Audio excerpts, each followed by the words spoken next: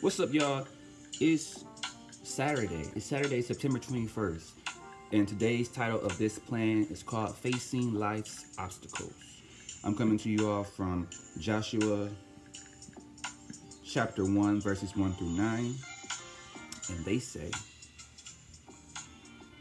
oh, where is it? Tastes like candy canes at Christmas. Now it came about after the death of Moses, the servant of the Lord, that the Lord spoke to Joshua, the son of Nun, Moses' servant, saying, Moses, my servant, is dead. Now therefore arise, cross this Jordan, you and all this people, to the land which I am giving to them, to the sons of Israel. Every place on which the sole of your foot treads, I have given it to you, just as I spoke to Moses. From the wilderness in this Lebanon, even as far as the great river, the river Euphrates, all the land of the Hittites, and as far as the great sea, toward the setting of the sun will be your territory. No man will be able to stand before you all the days of your life. Just as I have been with Moses, I will be with you. I will not fail you or forsake you.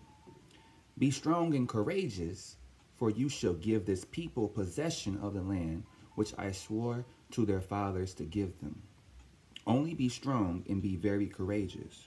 Be careful to do according to all the law which Moses my servant commanded you. Do not turn from it to the right or to the left, so that you may have success wherever you go. This book of the law shall not depart from your mouth, but you shall meditate on it day and night, so that you may be careful to do according to all that is written in it. For then you will make your way prosperous, and then you will have success. Have I not commanded you? Be strong and courageous. Do not tremble or be dismayed, for the Lord your God is with you wherever you go. That's good. The devotional text for today says,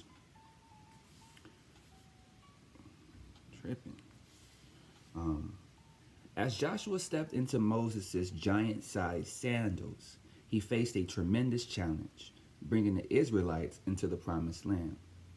The responsibility was huge, and we can surmise from the Lord's repeated commands to be strong and courageous that Joshua was probably not feeling up to the task. At one time or another, we all face obstacles that seem insurmountable. The question is, how will we respond? Some people try to push through or manipulate their way around the barriers, while others wallow in hopelessness and give up.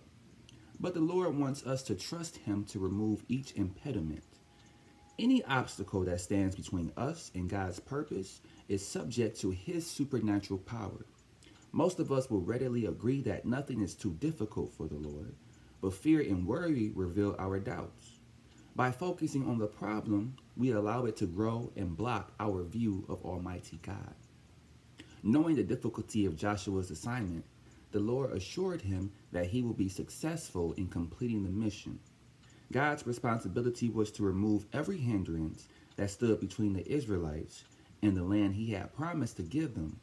Joshua's job was to believe the Lord and carefully obey all His commands. Obstacles are one way that our faith can grow. When you are confused and cannot see how God could work out your situation, do not walk away in defeat and miss His blessing. He wants to teach you His way of obedience, trust, and courage.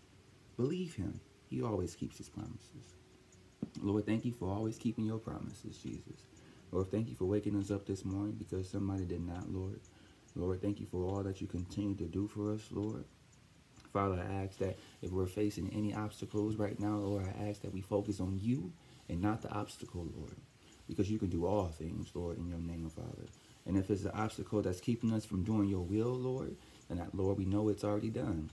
We know we know you will remove it, Lord, as long as we continue to trust in you, Lord, and have the faith, Father.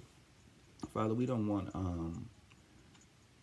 hazy faith, Lord. We need to have a solid foundation of faith, Lord, because you move when we have the faith, Lord. You move when we have faith for big things and even small things, Lord. But you show up, Lord, when we show faith in whatever the situation be, Lord. We don't need doubt, Lord. We don't need fear. We don't need these fruits of the flesh, I would say. Fear and worry and temptation and fleshly desires. We don't want that fruit. We want fruit of the Spirit. We want patience, love, peace, Lord, your guidance. We need all that, Father. Lord, I ask that you would search within us, Lord, and get rid of all of our fleshly desires and fleshly dreams that don't have anything to do with your will, Lord.